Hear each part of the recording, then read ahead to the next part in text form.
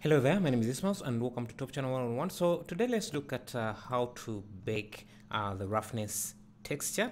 And yes, so this is the model we're going to bake the roughness texture for. And it has different material for different parts. So you can see that this is a separate part of the mesh that has a different material. Now we have this here, also has its own material, and this also has different materials, but we want to bake them onto a single texture map like what I did here. Let me find, because I've already baked this before, I just want to show you how I did it. So let me first hide all these lights. So I'll just box select everything. Let me turn on my screen keys, hide all the lights and the camera, and let's go back to textured mode. If you go to edit mode and make sure I have something selected active here, I can go to the roughness. So I think I exported that out, so let me find that. This is the roughness that I baked, and you can see that yeah, and see these lines here should be there. So though every material has its own texture, they have all been merged into one single texture. You can see these cloth patterns, you can see them there, and this here is this here. So let's see how to bake everything into the roughness into the same image. So yeah, the first thing you want to do is add an image where you want to bake those textures to. So I'll just add texture image, then I will create a new image. I'll call this headgear roughness map. You can double the resolution so that you have more detail in the map, then click OK. Then for the roughness, since we are using the principal shader and it has a roughness input, we don't have to worry about anything else. You just make sure you have the texture selected and copy it using Ctrl C, and then paste it on every other material that you want to bake. So let's see, we have this, we have it there, paste that there, let's paste this like that. So this already has that, then paste it on this one as too. So go through every other material and make sure that they do have that roughness map or texture selected as well.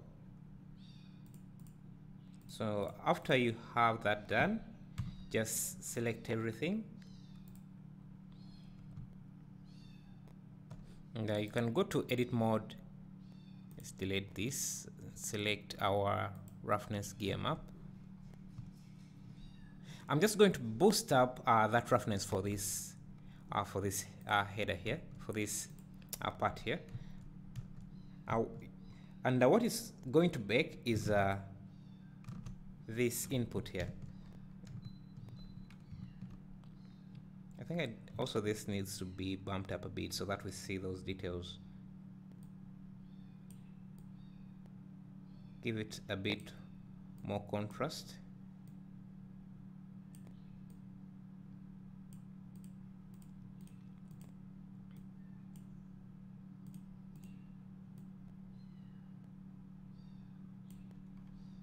Something like that. And what else?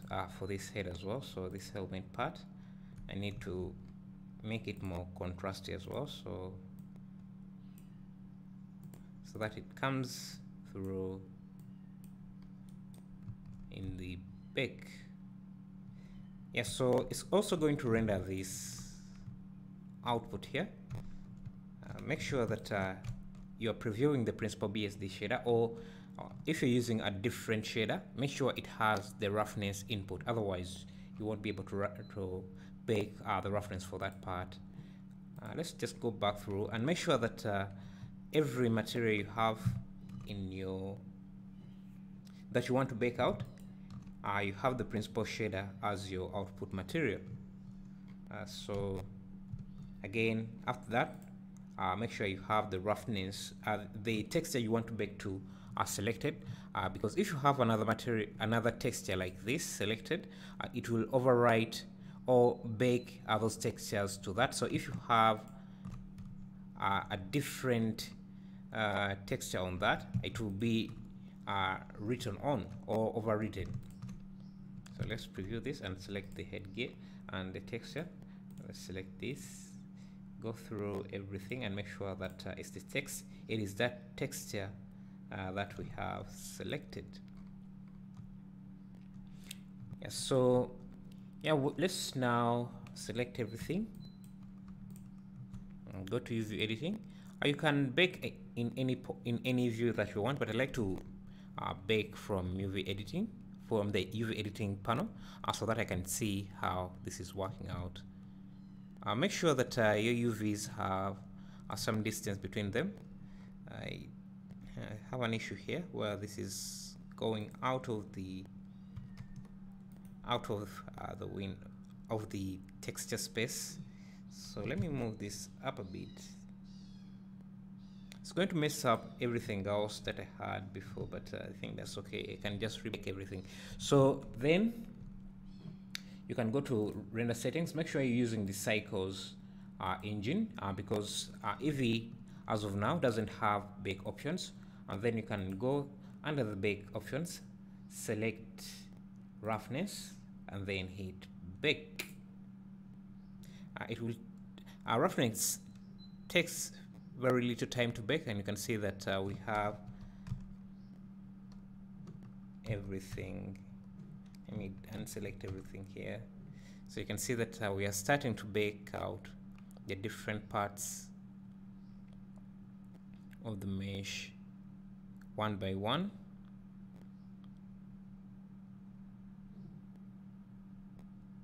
Okay, for some reason some of it has not baked.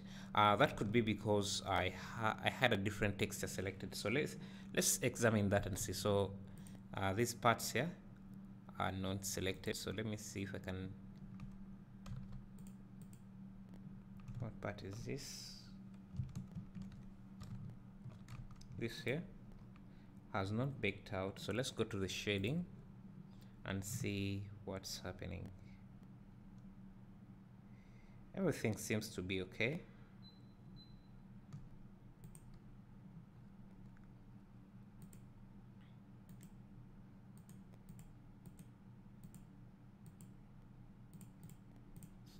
So let's try baking again and see, because sometimes it may just be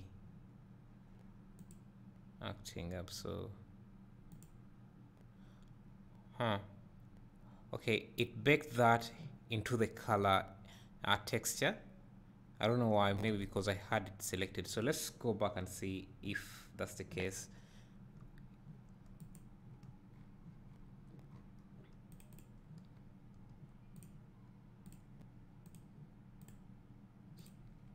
Just to be sure, every object that I check, I'm going to hide it.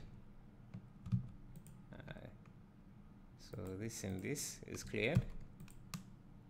Oh, you can see that for this here, we don't have that reference texture, so it is baking directly to this here. So we need to paste that there, and make sure also that we're previewing the principal shader. Then let's hide this as well because it checks out, and let's hide this as well. Let's also hide this, that, and yeah, everything should be fine now. Let's select everything else and hide that, then bake again. Let's make sure that we are in the headgear roughness, and then bake again.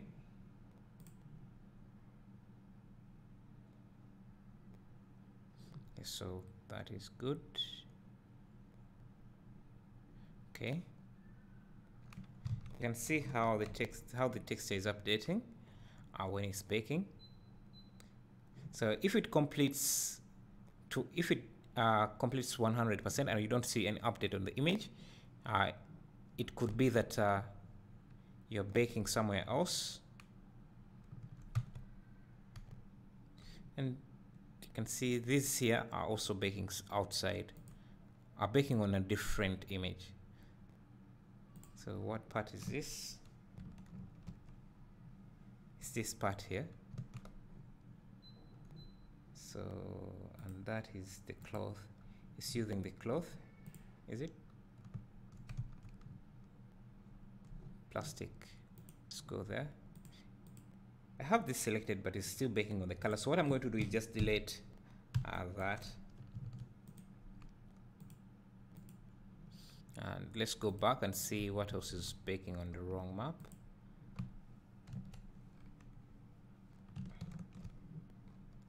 These two.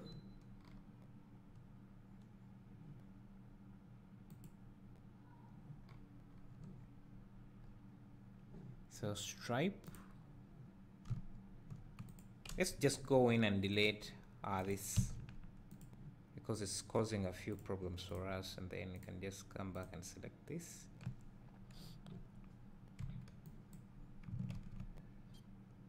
So let's go back to UV. Make sure we have everything selected and go back to headgear and bake again.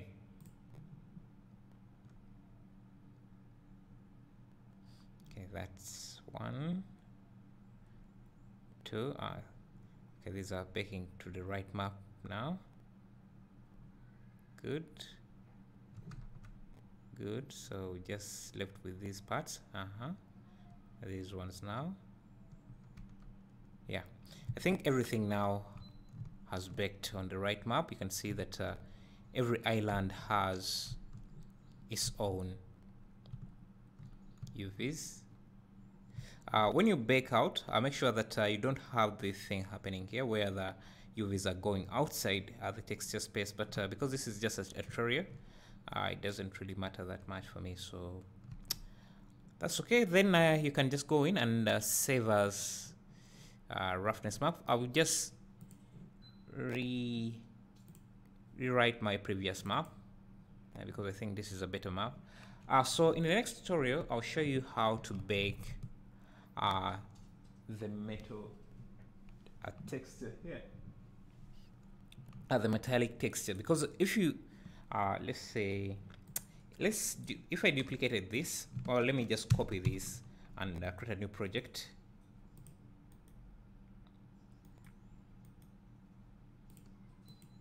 Is this not opening up? Copy. Let me just create a new project directly and paste this.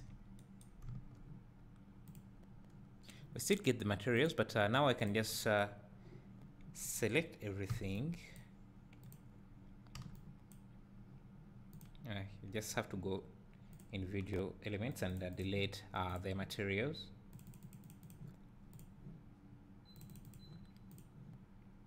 So instead of every other object having its own material, like what we had before, we can use the same material for all the objects. So I just add a new material and import the textures we have exported or baked out. So image, and then find the textures. So just go, let's bring in the roughness, and if I connect that in to the roughness, you can see that our roughness is coming through, but we need to make sure that all these other elements are also using the same materials. Let me turn on my shortcuts. So to link that, just select everything and make sure that the final object with the material you want to use is the last to be selected, or is the active element. So Control L and then hit Control L and then link all materials. So now you can see that we have every object using that material. So let's get the color. So I already baked out the color. You can see the previous tutorial on how to bake out color and or diffuse, and then connect this to the same material. You can see that now by just connecting that, we have the color also applied to everything. Now what we are left with is what the normal map. So I'll just import that as well. It's this here, and for that to work well, I found if you connect it directly, sometimes it doesn't work correctly. So let's see how it works here. You can see that it's too, I don't know, maybe too powerful or something, but it's not rendering correctly. So what I usually do is add a vector bump map in between here. I'll connect the color output of this to the normal map, and then play around with the strength. Sometimes that works, sometimes it doesn't for some reason. I don't know why, but maybe it's a bug. I can't really tell. Let's try using the normal map, vector normal map, connect this to the color and then this to the normal map.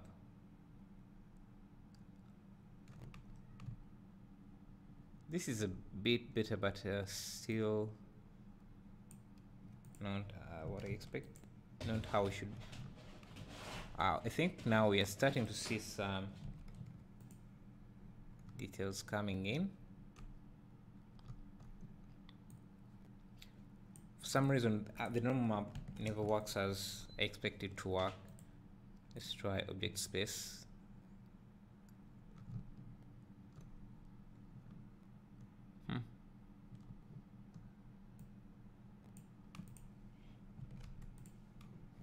Yeah, sometimes it doesn't work as I expect it to work, but so now that we have, you see, the problem we are running into here is that everything is working correctly except the normal map, obviously, but the roughness and the color map are working correctly.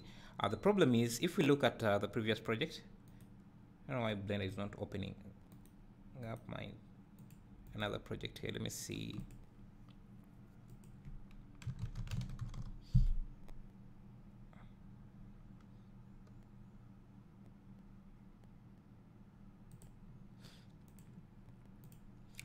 The problem I was talking about is that we don't have a map for the metallic option to make this metallic, because in our previous, this is opening up 2.8. Let me save this as 1, and just to show you how the previous one looked like.